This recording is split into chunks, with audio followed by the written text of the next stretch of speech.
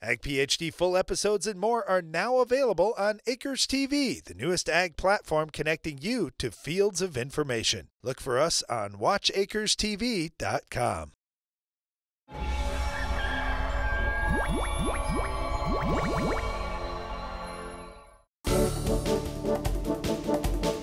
During our Farm Basics time today, we're going to talk a little about BT corn, but before we get to that, I want to tell you a real quick story. There's an insecticide that was developed, 50, 60 years ago, something like that, called Dipel.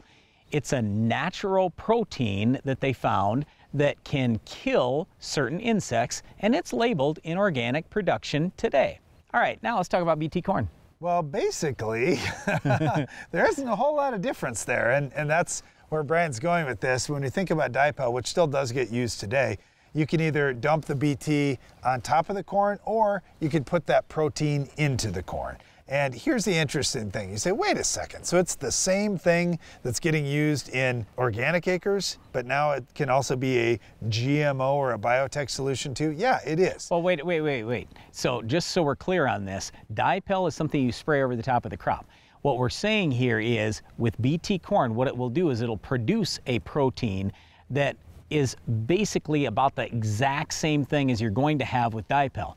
So people talk about GMOs, genetically modified, whatever. It's like all it's doing is producing a protein it wouldn't normally produce, and that protein is what targets specific insects, and it's basically the same thing as what we're doing with Dipel that actually is approved in organic crops. Well, and there's a misunderstanding here that these BTs that are in the corn are some sort of insecticide, and that, oh no, if we eat that corn, we're going to ingest some sort of insecticide. No, it's a protein. And here's how it works.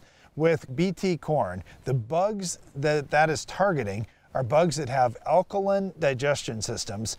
Humans and animals have acid digestion systems. So our acid digestion can break that down, but alkaline digestion cannot. So that's why it doesn't hurt us at all, but it does hurt the bugs. All right, now, something completely unrelated, but kind of related. Here's where I want to go with this.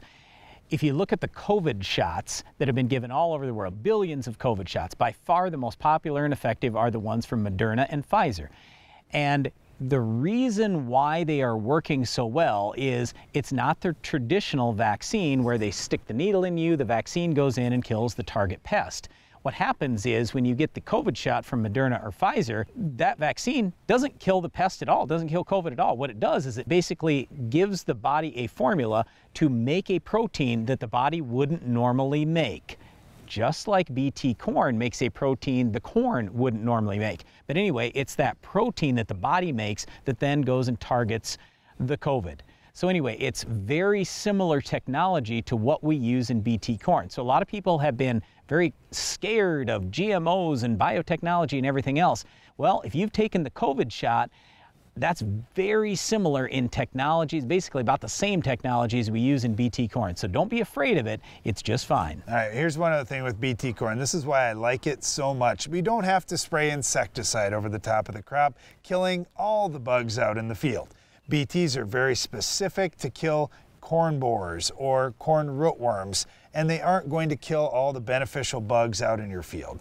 The bugs have to take a bite out of the corn plant to ingest the BT. So again, there isn't any off-target problems with BT products. I really like it. It's greatly reduced the pounds of insecticide used worldwide, and it's helped us produce more crop and safer food. Well, speaking of more crop, it's hard to raise more crop if you don't have great weed control. We're going to talk about stopping our weed of the week later in the show.